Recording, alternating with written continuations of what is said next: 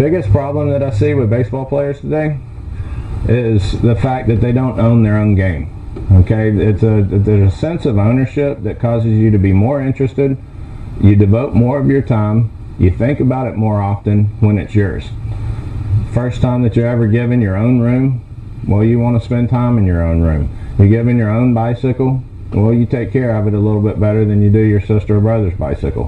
When something becomes yours, then you have ownership of it and you spend more time taking care of it. What I want to teach you and talk about is making baseball or softball your own game.